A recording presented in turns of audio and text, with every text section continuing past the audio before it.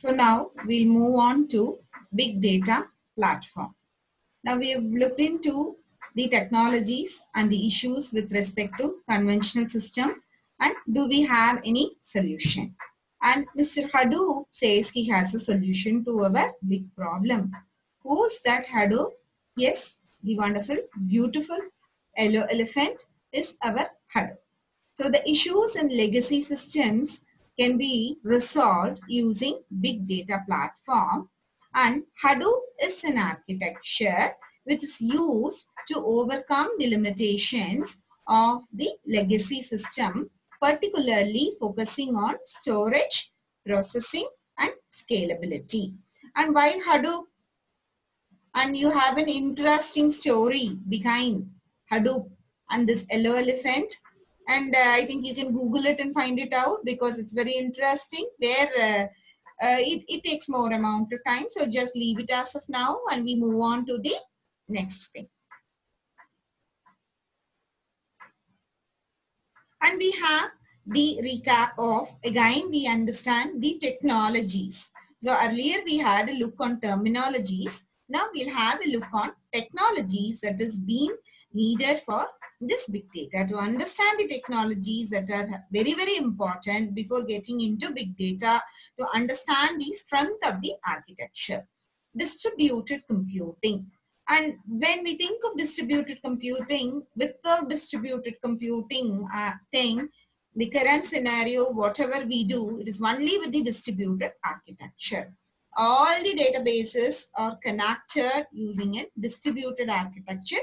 So distributed is computing is particularly, it is a software-based approach which is used for sharing the data or sharing the software resources across geographical location. So generally when we talk about distributed computing, we'll be talking about two applications in two domains. One is banking, another one it is railway. So distributed computing is one very important thing we have to understand. It is a software-based technology which is being used for sharing resources across geographical boundaries with this particular architecture. Again, you have so many things sitting in it. So we have also been heard about distributed databases. The next one, it is parallel processing. So parallel processing is again an architecture which is used for performing multiple tasks at the same span of time. So doing a process parallelly or executing a process parallelly, the same process parallelly in multiple spans, we call it as parallel processing. And parallel processing, we call it as an architecture which is again dependent on a hardware-based architecture. It is a hardware-based architecture. Now, when we look on another important terminology or a technology is cluster computing. So cluster computing, it is again a mechanism which is similar to distributed computing, where related homogeneous systems are connected together and formed as clusters to overcome the issue of scalability.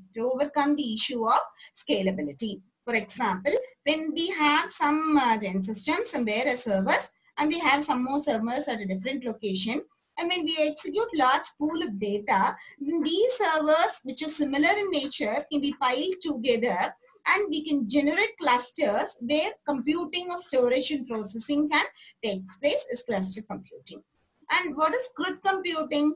Grid computing, it is again an architecture which is used or which assembles heterogeneous resources in its pool for processing the jobs, right? So, and again, we talk about cloud computing, and cloud computing, we are more familiar about it. Cloud computing, it is again a distributed based architecture, but which provides everything as service. The biggest benefit or the biggest strength of cloud computing, it is being shared as services, where all the above four technologies, you need an investment cost. For cloud computing, it overcomes the greatest issue of minimizing your computational costs required for doing a business processing, and it overcomes the issues of scalability through its Elasticsearch. and it overcomes the issue of single point time failure, and it is 24/7 bound. All these technologies it help us to perform in such a way. So all these are the existing thing which is being used to manage the large pool of data storage and processing environment in form of service. Now again, the current scenario, the data size is getting generated, evolving at a very faster exponential rate day by day. So we couldn't do an investment on hardware resources, or couldn't accommodate the large streaming data, the volume of data, the petabyte of data that is being generated into this existing architectures, because of two things. Your computational complexity is one major issue, and the second major issue, it is your storage efficiency and your processing efficiency. And where this kind of issue has been come up with very large companies which deals with data as their source, such as Google and Facebook, where data is an input and data is a fuel, where billions of data and billions of searches is being provided or done by users, which creates huge volumes of metadata, which in turn has been provided with a lot of services. So these organizations are being dealt with a lot of issues, and which paved way of coming out with a new technology called as big data technology, and how we look into. And before we looking into, we do use certain words, synonymously we use. I do use something called as an architecture, we do use something called as a framework, we do use something called as a component, and we do have to know the difference between this. So when we say it is a framework is collection of components assembled together, and every component is capable of performing its own task, and it may be related to a component. Inside a framework, it is an assembly of components, and each component will be performing a different activity, and all these components inside your frameworks will be related with each other.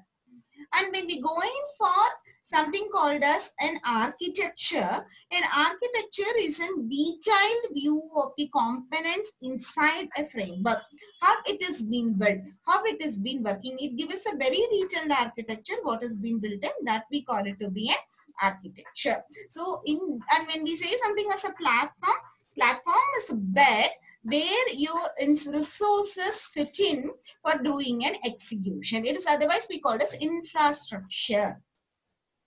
Big data, it's going to be a platform. It's going to give us an infrastructure which overcomes issues of your legacy systems in terms of storage, processing, and scalability. And the companies which use this big data architecture or this Hadoop are Google and Facebook. On all these leading giant companies which deals with data silos, large volumes of data and huge volumes of data, they have come across with the issues of storage and processing, and where it requires an alternate mechanism to improve your performance and improve the computational, reduce the computational complexity and provide a better efficiency, where big data platform has come as a wonderful technology for processing huge volume of data. And what does it is Hadoop? And when we talk about Hadoop, right, there are two people who contributed to it. Actually, Hadoop was initially being developed for a search engine. Lucene, a text-based search engine, was being developed for searching the data in a distributed fashion. And Yahoo was in connection with this Lucene-based project, and they have come out with a distributed-based architecture for processing this large volume of data. At the meantime, Google also released a white paper which given us a software-based parallel processing architecture, a parallel processing model to deal with large volume of data. And these two components, the distributed architecture and the MapReduce component, has been blended together, and a new model called as Hadoop has been come out. This is how your Hadoop has been born. And Hadoop is it is a toy of the person who was Doc Cutting, who has actually come out with this wonderful idea of distribution. So he has named it as Hadoop, and all these Hadoop based technologies are available in Apache. And Apache is a foundation where all the sources are available as open source. So all big data related technologies are under this Apache store where anybody can do a configuration. So Apache is an open source which help us to explore, which help us to use the software without any investment or any cost. All big data related technologies are available under Apache Foundation. And which are the companies using Hadoop? There are n number of large number of companies, they go along with Hadoop. So this is a very old slide. Now there is a slight migration from Hadoop to another processing architecture. So we'll be discussing that also. So the companies which use Hadoop are Amazon, eBay, Morgan Stanley, IBM, Rackspace, Yahoo, Facebook, and the Hadoop engine was first being tested by Yahoo by running cluster computing. It is based on a cluster computing architecture to overcome the issue of scalability, storage, and processing. And now we'll move on to what is a Hadoop. So I said that Apache Hadoop is a framework. It's a framework. Now we are clear with what is a framework. It is a distributed processing architecture using a simple programming model that is called as MapReduce by Google. So it's a framework for processing large data set across clusters of commodity computers using a simple programming model. So what is the main advantage of Hadoop? It is whenever our data size increases, to meet out the storage and processing requirements, we do an investment. And whenever we do an investment, there is a cost component in it. So any investment is being done, ROI or return of investment is very, very important. And all the organization could not do a lot of investment for infrastructure. So they've come out with an architecture of assembling commodity computers, assembling the existing architecture in a horizontal scaling instead of piling up newer resources as a vertical stack. So the group of resources which are available, which we call it as a commodity hardware, is assembled together. Existing computers are assembled together. When I have a desktop, when I have a laptop and another desktop, then I can form them as a cluster and we can execute large volumes of data without going for an investment of getting a new server. This is what Hadoop helps us to do. So what is the concept? It is moving computation is more efficient than moving large data. This is the idea behind MapReduce. This is the idea behind Hadoop. So we look into what is it. So what it is moving computation is more efficient than moving data is in parallel processing architecture such as your HPC servers. There is a master node and there is slave nodes, and the data is being transferred from the master node to all processing units, and the data is being moved and the data gets processed, and again the data has been returned and it is stored in memory. So whenever we move data from one location to other location, it involves a computational cost in such a way that fetching the data, storing the data, moving the data from one storage to other storage, then again writing the data, processing it, again returning back. And when we do it, it involves a computational cost. So whenever we write data, first we have to take a data from secondary device, then to my master node. From there, it has to move to my owl processing unit. Again, it has to do a write operation, do a read operation, again come back. So it requires more read and write. Now, the question is not more read and write. Since our volume of data is very large, enormous, exponential. So moving the entire data and splitting into all these processing units is very complex. You clear with that? And this is where the idea is, let the data remain standstill and our processing model, let it gets into the data and it gets processed. This is what is the idea Hadoop is based. So moving computation is more efficient rather than moving data in Hadoop based architecture, the data remains the same. The processing of is programming model, the MapReduce, is being put into the data, making my data stable. So the programming model, it gets processed so that it reduces the computational complexity and allows us to process more large volume of data. And since we use your commodity existing hardware. And when we talk about Hadoop greater than TB, 1 TB or greater than 10 TB, when your size is very large, this limitation has been resolved. So what limitation has been resolved in Hadoop? The legacy system suffers from two issues. One, it is storage, and other one, it is computational complexity. These two things are removed in Hadoop. How? Using your commodity, assembling clusters of commodity hardware using a distributed based architecture and a programming model called as MapReduce. And these are the two important demands of Hadoop. Very interesting to see our yellow elephant and our black elephant kicking a ball. Very nice, right? So the two important components of Hadoop, it is HDFS, Hadoop Distributed File System, and which is for storage, and MapReduce, the programming model, which is for processing. You clear now? Two issues, storage and processing, has been resolved with whose component? HDFS, Hadoop Distributed File System. A distributed computing model for what? For storage.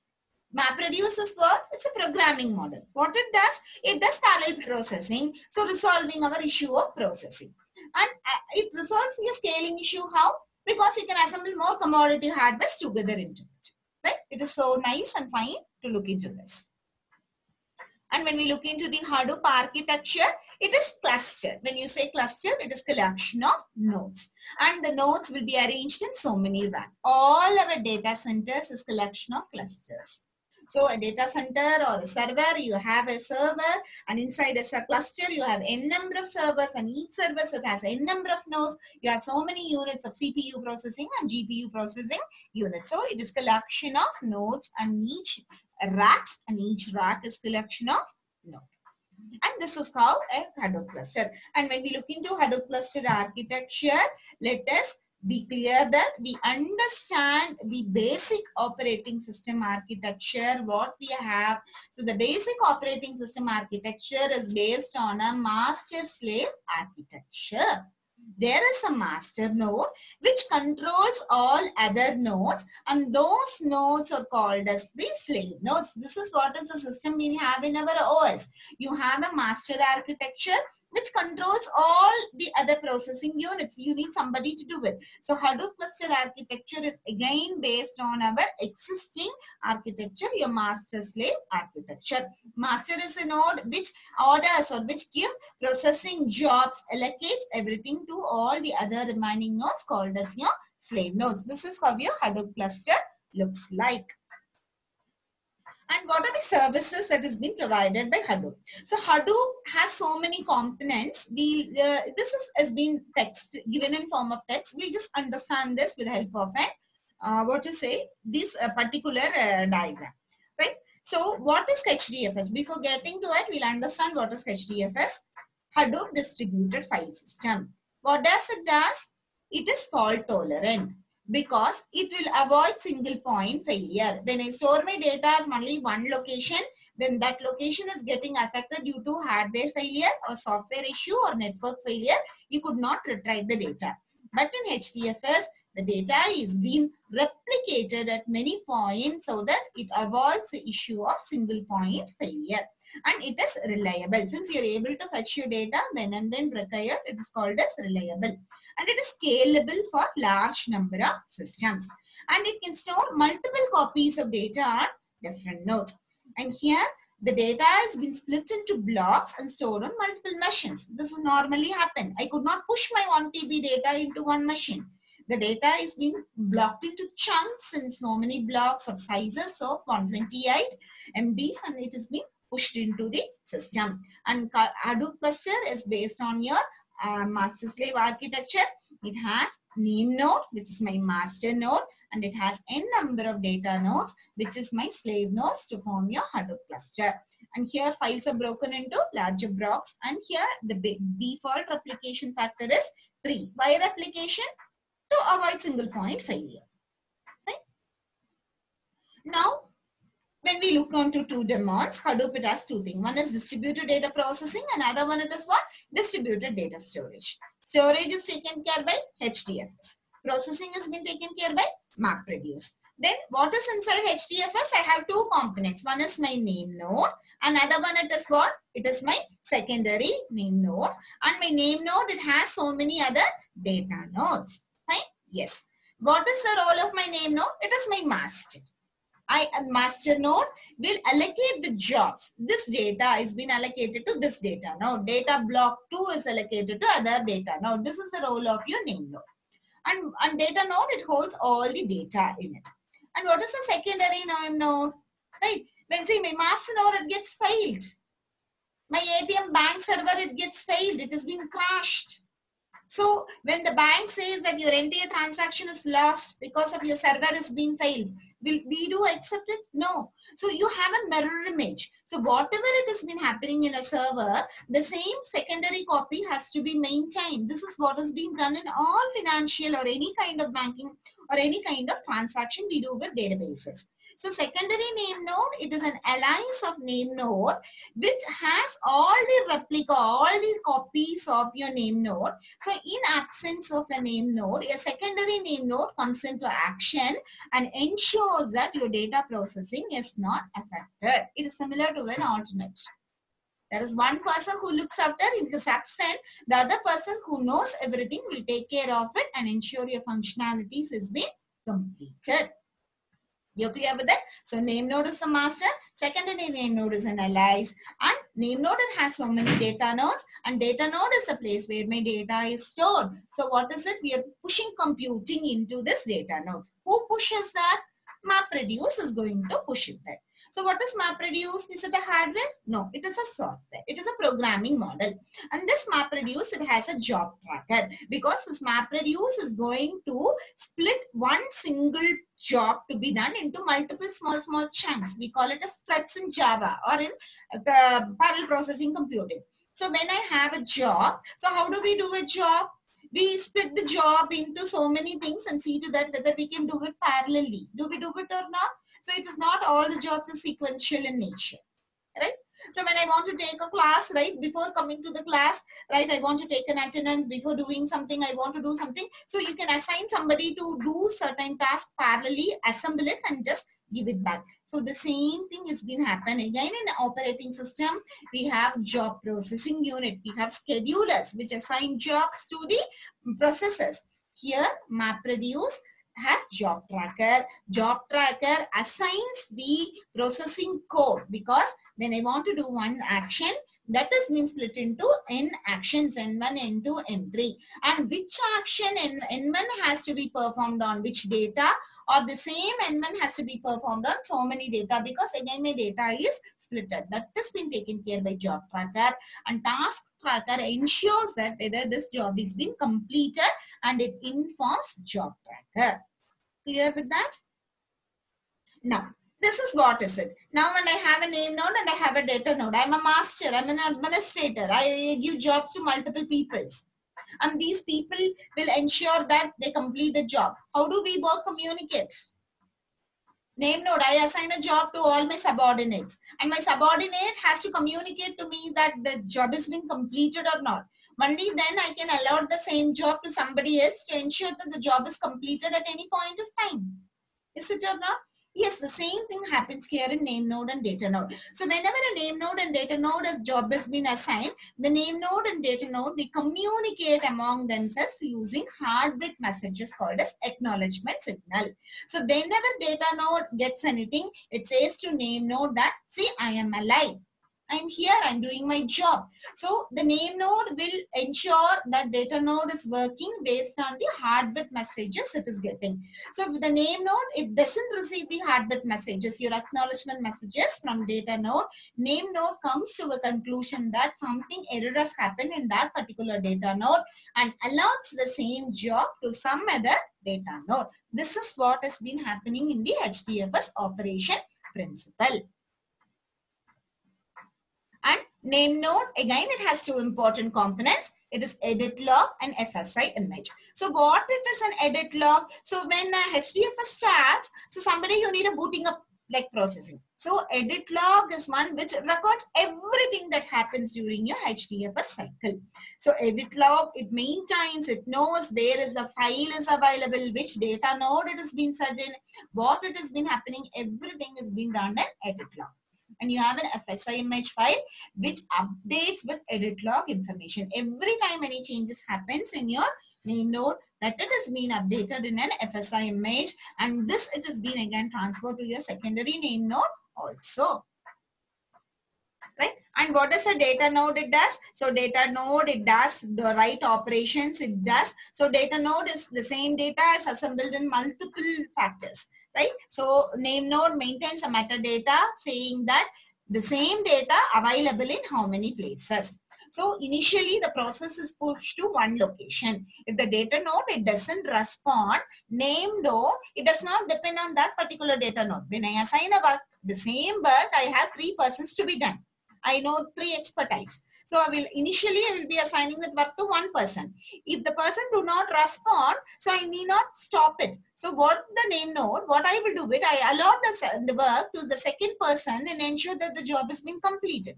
The same thing, name node maintains a metadata about which data node, what data is stored and how many location is stored. We call that as replication factor. So same data is being assembled in multiple phases. So this ensures what? No single point failure. And what is the secondary name node? It is a replica of your name node, right?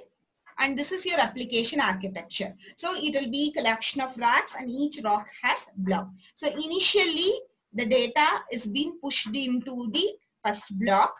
The second replica will be available in the same rack in some other block. And third replica will be available in the another rack of the same block.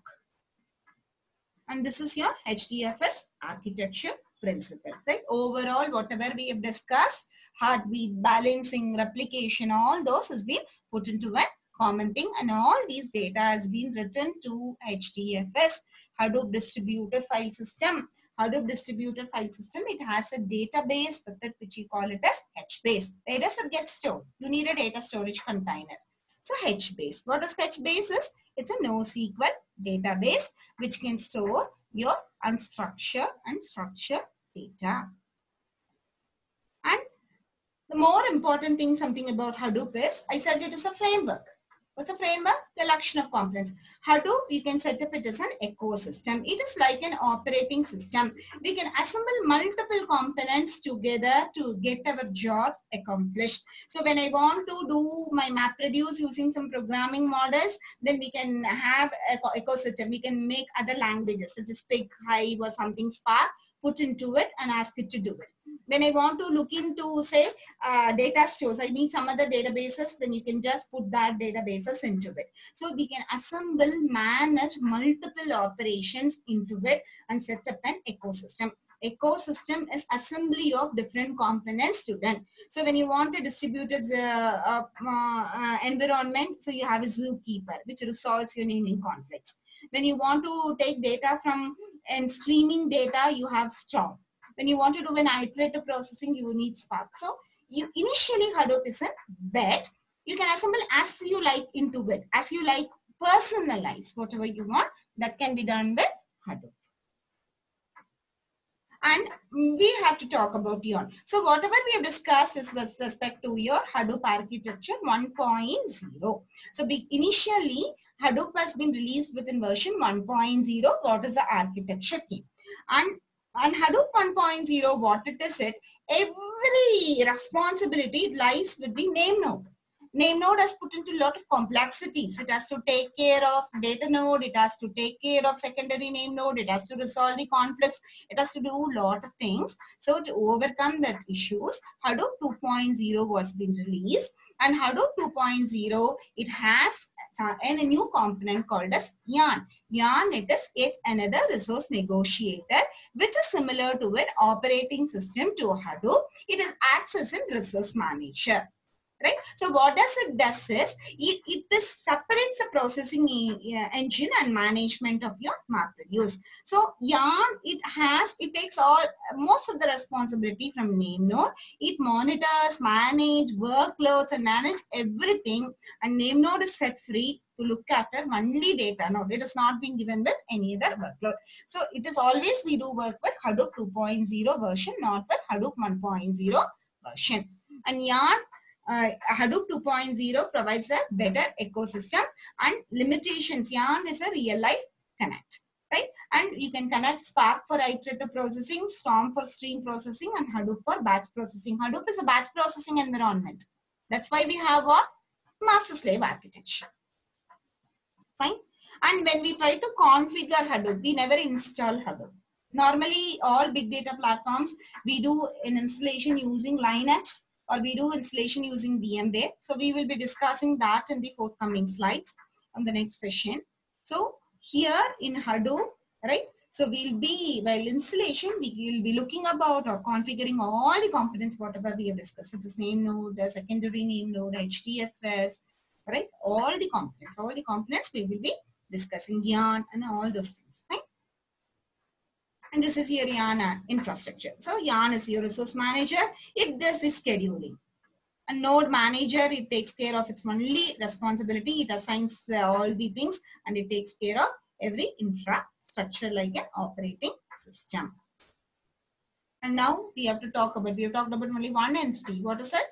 HDFS, Hadoop Distributed File System. For what? Storage. We need what it is. I want my data to be processed. How my data is going to get processed? My data stands static. My processing the information as a software model is going to push on this data. Why? Data size is very large. I couldn't push my entire data. So we go in for what? MapReduce. Who has come out with this MapReduce model? Google has come out with this MapReduce model. Right? So to overcome the issues of storing huge amount of data in single server, it has been come out with this specific model, MapReduce. So what is MapReduce? Is processing, speeding up your execution of a specific process. It's not doing multiple processes. One process, how do I speed up? So individual work versus parallel work, that we call it as what? MapReduce. And MapReduce, it has 5 phases. It has a map phase, it has a partition phase, it has a shuffle phase, it has a sort phase, and it has a reduce phase. So for this, we can understand our election counting, poll counting. How does it happen? Every election booth is being counted. When a counting has been happened, it has been, and I think it's not missing over here.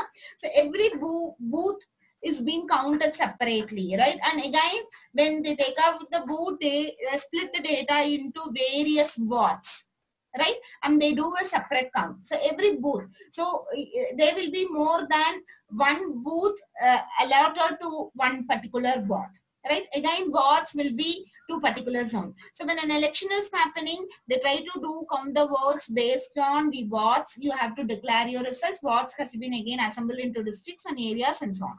So every booth they do it, and inside they try to partition and arrange it area wise, and again they do, and then once your counting is completed in all the particular jurisdiction where election takes place, then it will be shuffled, then it will be sorted, and then finally the results will be declared as this district, this particular candidate has taken this much thing.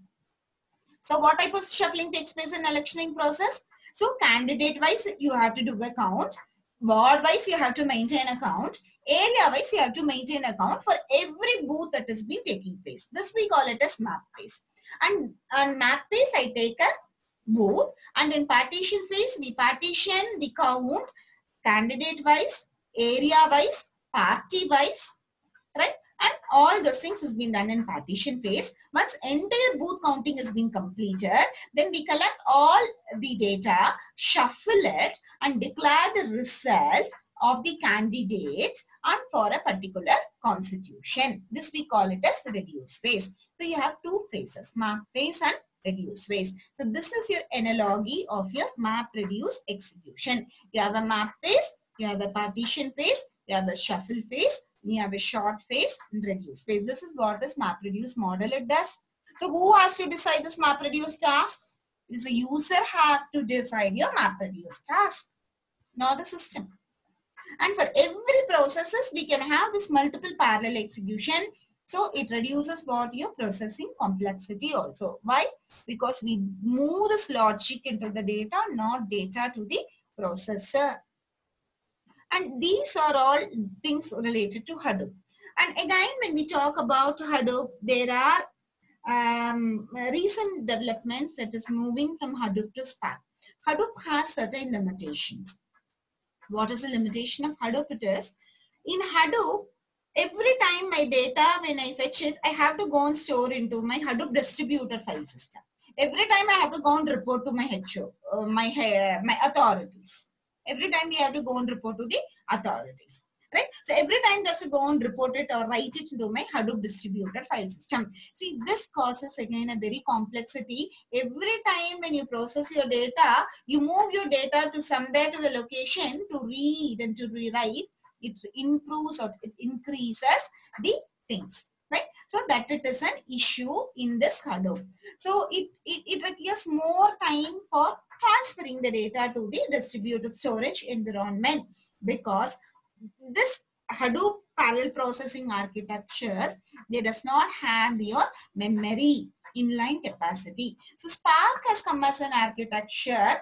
People has moved from Hadoop to Spark, and Spark has a collection of components which can do everything assembled into it. Spark has a machine learning library. Spark has a database connectivity. Spark has so many features embedded in it, and Spark it has the MapReduce transformation takes place within it. And one more advantage of Spark it has in-memory computation. Whatever computation task is performed, immediately I need not go and write to my storage device. You can store it inside your cache, so which automatically improves your performance, which in turn increases your processing time. So Spark is 1.5 times faster than your Hadoop processing environment. And Hadoop Spark, again, it supports all these components into it. All these components into it, it can be supported. And Spark, it lies on Hadoop. Right? And all these things, it has to be installed in a virtual environment. So that is very important. When you go in for a Linux-based environment, it is not necessary. So whenever we want to do a configuration, then we have to go along with your VM, right? Not with your virtual environment. When we do it on Linux, we need not have it, because in VM, what do we have is we'll have two operating systems sitting on, and you need a middle tier to manage these two operating systems. So which requires more storage and more memory size. So it is always better to go in for your Linux-based environment to do configuration of any big data tools. And I think we have finally come to the end of the session. So the session might be a little bit very complex, or it may be very fast. You may do feel that, because the topic is very wide, where it involves integration of so many other technologies and so many other components into it. And I think the basic idea, which is very important to understand your big data framework, is being thrown out. And finally, all of our queries has been answered now, right? Why do we move to big data? What is the role of big data as a platform? Why big data is more important? Platforms are more important for processing this large volume of data. And how does big data work as a tool, as a technology, and as well as a platform? We have got answers. Size of my data, all those things, storage issues, processing issues, scalability issues, all these things has been resolved with this big data. That's why we call it as big data platform, as a holistic approach which covers everything. Is it? It acts as a tool, it acts as a technology, and acts as a platform. And in this session, we have discussed with the very basic terminologies and basic technologies, which is very, very essential to understand So all the terminologies, data mining, data warehousing, data lakes, and distributed computing, cluster computing, a better understanding is being required, because all these where our commodity architectures or our existing architectures are being laid down. Once we move on to a new architecture, then we should be very capable or very important to understand where is your storage lacking or what is your complexity where you couldn't fit on this big data into the existing environment. What makes a necessity to move in? Then I have let up your question. Why data size more than 1 terabyte is called as big data? The reason is all the computing environments, all your hardware storage devices, what we have as of now, the size of your hardware, it is 1 terabyte. Since my hardware size is 1 terabyte, I could not take up all my 1 terabyte data and make my data sit on my existing hardware on my commodity hardware and work, because you need some space for your OS and other driver settings. So this is why data size which is more than 1 terabyte is called as big data. You clear with the definition? Why 1 terabyte? Because of the commodity hardware limitation. It is only 1 TB, my maximum size. So I could not store data beyond 1 TB. My big data itself is beyond 1 TB, right? So this is what we have seen, because we are already, now we are dealing with terabytes. Companies are processing petabytes of information, more information, and people are processing exabytes of information. E-commerce giants, they process exabytes of information. Now, so that made big data to be more than 1 terabyte of data. And we had a detailed view of the Hadoop architecture, and we will look into the Hadoop architecture. There are two important demos. One is HDFS, another one it is your MapReduce. It's a distributed file system architecture, and it has a master-slave relationship. It has a name node, it has a slave node, it has a data node, it has a secondary node, and name node, it instructs the data node, and data node has replica of same data available in multiple replicas, and secondary name node is an alias of your name node. Right, and you have one your name node, it takes care of everything. So you have a job tracker and your task tracker to look along all those things. In Hadoop 2.0 we have Yarn, which is a resource manager which takes care of all the complexities what has been happened in the name node. So Hadoop, it is good, it has a storage called as Hadoop HBase, which is a NoSQL database. And the limitation of Hadoop, it is the read-write access. It causes a lot of complexities because it doesn't have your in-memory computation. So people have moved to another technology called as Spark. And Hadoop, you can set up our own ecosystem also. Spark, the advantage it is has, it is again has all the facilities in one line, right? And it stores data as dark. I didn't explore much. It stores data as dark, and it has an in-memory computation facility. And MapReduce is a programming model devised by Google.